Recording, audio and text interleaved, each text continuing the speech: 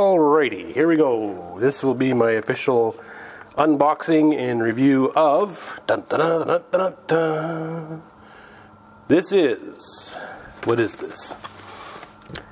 The Acer Iconia Tab 8W, model number W1-810-10W9. This particular machine has several different model numbers depending on where you buy it and how it's featured. This particular one is featured with Bing. With Bing. This particular model comes from the Microsoft Store. It's part of their Signature series. Basically all it is all the bloatware and crapware has been removed. As far as features, it's pretty much like most of the tablets this size, 7 inches, 8 inches. Intel Atom processor, ZZ3735G. Now here it says up to 1.8 gigahertz. Basically what it does, it runs at 1.3, and when it's taxed, made to work, it will burst to 1.83 gigahertz. Quad-core processor, 2 megabytes level 2 cache. 1 gig of system RAM, 32 gigs of storage on board. That's nice to have because you'd be surprised how quickly Windows will eat up 16 gigs. Wireless is 802.11 B, G, and N plus Bluetooth. Not sure what level of Bluetooth it is, whether it's 3 or 4. 2 cameras, one front, one rear, both 2 megapixel. This particular one comes with Office 365 Personal 1-year subscription. So, because it comes from the Microsoft Store.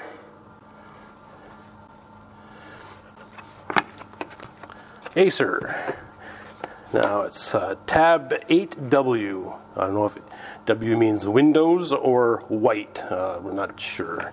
But here we go. It's a lovely box. Pop it open, and right on the top we have Microsoft stuff. Welcome to your Signature Edition. It gives you this here, this little card with the information. Now I cheated a little bit. I already opened this and got it all set up, so we didn't have to go through all that nonsense here. It helps greatly in doing a review to have it all set up. So it comes with this.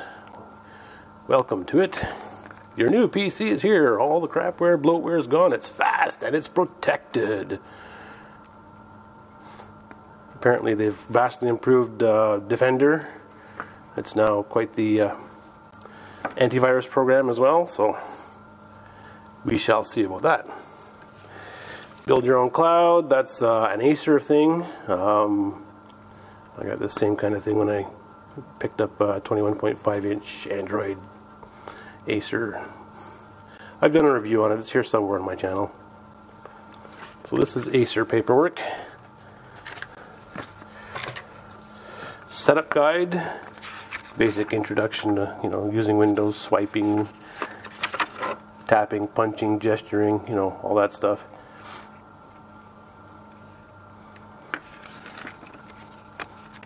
Recovery management, all that stuff. This is Acer paperwork. Now, what we're here for. Get out.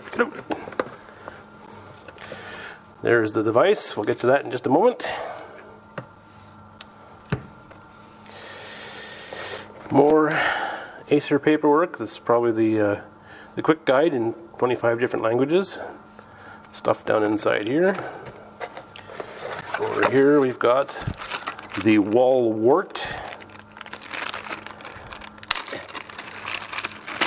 It's a retractable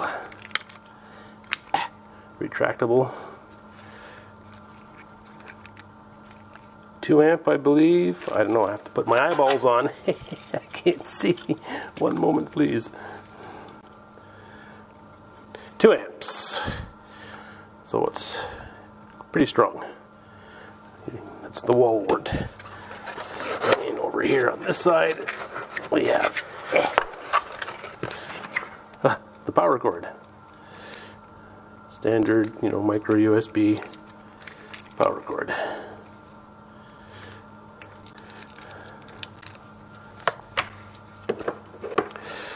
Alright, that's the box, the unboxing. Not overly exciting. It's mostly exciting for me for the first time, you know, oh, just like a kid at Christmas. Oh boy, oh boy, oh boy. Presents, presents, presents. And here we have the device. It's in a strangely folded protective plastic envelope. And there it is. See that? Grungy on the finger, on the screen already. Alright. There's me. Hi! 8-inch tablet. Upside down. White on the back. That's why I say I don't know if W means white or Windows. There's the Intel inside. All the information there for the tablet. It's white. There's my recording rigging. Oh, it's recording. Good. Information here on all its goodies. There's me again. Press the power button. Usually have to hold it for about 3 or 4 seconds. 1, 2, 3, 4. And there it comes. Acer Explorer Beyond Limits.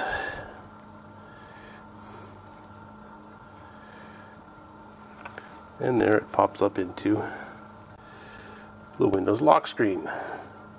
It's 11:21 a.m. Saturday, May 9th. There's my secret password screen. Let me just put my secret password on here. Comes with touchscreen keyboard. And there it goes. Bumps up into the start menu. Your standard Windows 8 start menu. Now I've removed a lot of crap that I don't use, that I'll never use. Over here in the bottom. No, here. And there's the desktop. The familiar desktop. As you can see, I've removed some of the Microsoft stuff, and Chrome is my preferred browser. VLC is my preferred media player. And from there, it's just pretty much Windows. Now, I bought this little doohickey here, this tablet, so that I could, as a shuttle between my studio, where I do my videos, and my post-production facility, which is, you know, upstairs in my spare room. I just use this to download the video camera I'm shooting with. Has an SD card. Rather than take the card out and bring it upstairs and forget it upstairs, what I do is transfer the files onto this. My voice recorder that I use, same thing, transfer the files to this device. Stick it up here in this YouTube folder here. I take this upstairs. It's logged into the home group with my other computer, so I don't even have to plug it into the other computer, and I can connect to it and take the files off it, and it beats bringing everything upstairs and forgetting it upstairs, so I can leave all my equipment, my recording equipment, downstairs. Not much to say about it. I mean, it's Windows 8. What more can you say about Windows 8? If you're familiar with it, great. If not, now's a good time to learn. I picked this up from the Microsoft store. Had good experience with them. I ordered it on a Sunday afternoon. It was in my hands by Tuesday afternoon, which is good considering they're in Pennsylvania and I'm in Northern Ontario. So it got here pretty quick, you know, going through customs and all that nonsense.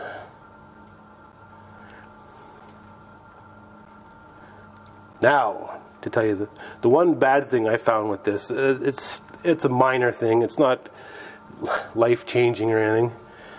What I found, it comes with a the wireless is Broadcom, and I've determined that Broadcom is probably not the best in terms of wireless.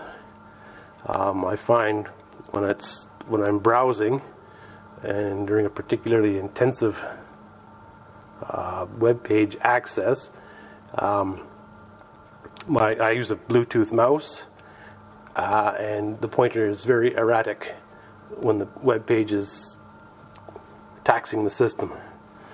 So here's the Bluetooth mouse. And that's the only thing I found so far, is that the wireless radio can't handle intensive access and use the mouse at the same time. I found when I use a standard wireless mouse, it's fine. Because one of the accessories I got for this device here, let's prop it up here with my something. Prop it up with something. Kill the reflections. There we go. Still can see my face. I picked up one of these, which is a USB 3.0 hub. It's got 3 ports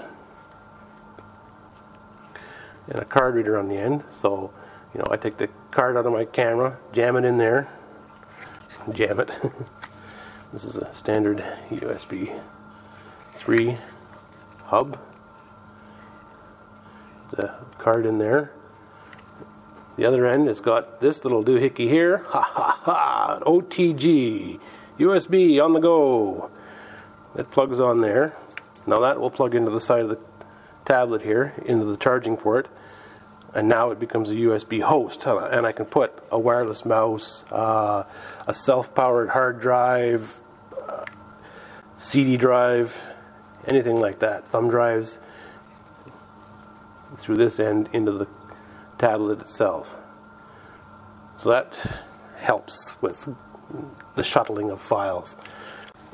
Plus I can use it on my computer as just a regular USB 3 hub.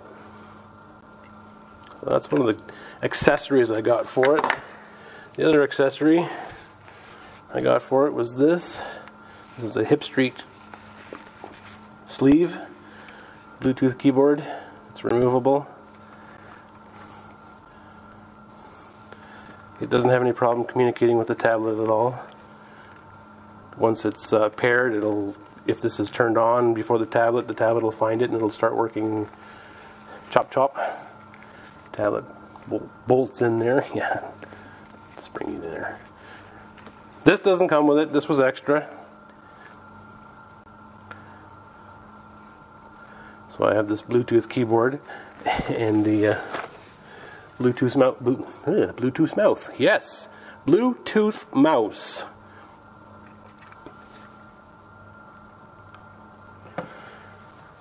You're looking at me again. Stop looking at me. Not much more I can say about it. One of the other things I did get for it, being cursed with fat fingers as I am, I found this at the Buck store. It's a classic Bic crystal, standard Bic pen, and this end is a, come on, focus, move the device. This end is the thing. I can't even think of the word right now. The pointy screen thing. Let's see, it's gone to sleep. See, there you go. Stylus, that's the word I'm looking for. And as you can see, today it is 9 degrees Celsius, which is pretty chilly. There's a bit of a chill in the air. Now, I haven't tried using the camera. The camera's over here. I haven't tried using it with Skype or anything.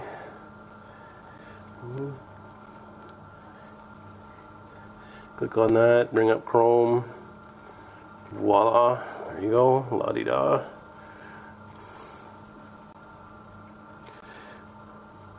My fingers prevent me from being able to touch such tiny stuff, so it's very useful. Fire up the Bluetooth mouse here, see if it finds it. Do I have to go through all the pairing thing again? Oh, well, if you can see it, there's a little pointy thing. Now, when I first took it out of the box, there were like 82 updates already. Plus, when you plug in the mouse, there's drivers and stuff it installs, so it's a little bit better now, the pointer. It moves fairly smoothly, it's not so erratic. It's handy because, you know, trying to touch little things with big fingers is difficult. There we go again with the...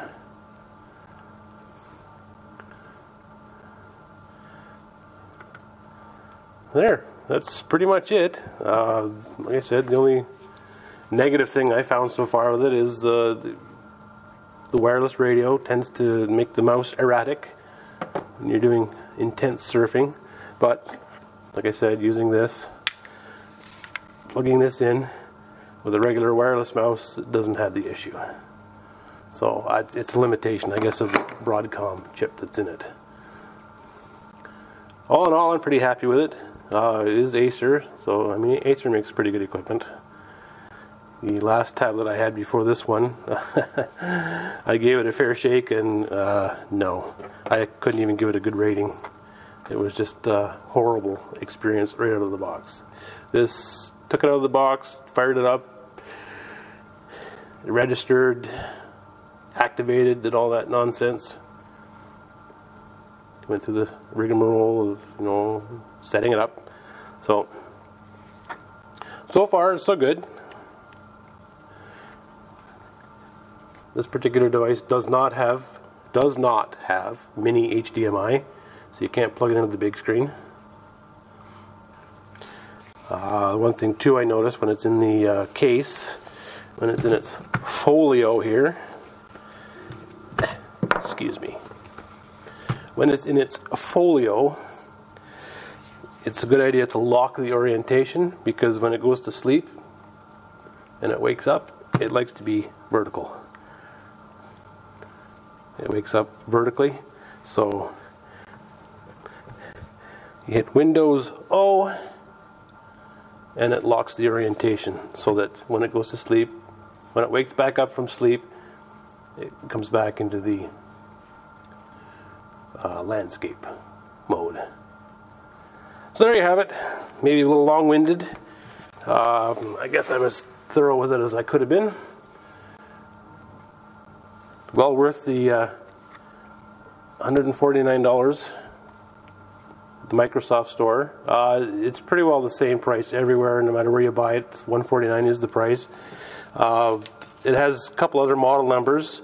There's a model number W1-810-11UC, which does not come with Bing. I don't know if that makes a difference. You get that from Tiger Direct, Newegg, Staples Online, places like that. Then you get the W1-810-1193. That comes right from Acer. That's their version of it, full of their bloatware and stuff. You can also get it from Amazon or Newegg with that model number. But this particular model, coming from the Microsoft Store, it's part of the Microsoft Signature Series. The model number is W1-810-10W9. I don't know how long they're offering this for $149, but I think it's worth the price, given my first Acer Android tablet, 7-inch, was about $100 more than this. So, yeah, and that was only 2 years ago. Also on the Microsoft Store, they have a HP 7-inch tablet, Signature Series, which they're offering for $99 if you can handle the smaller screen. I opted for the bigger screen because, well, fat fingers and failing eyes. So there you have it. That is my unboxing and review. Acer Iconia Tab 8W, model number W1-810-10W9.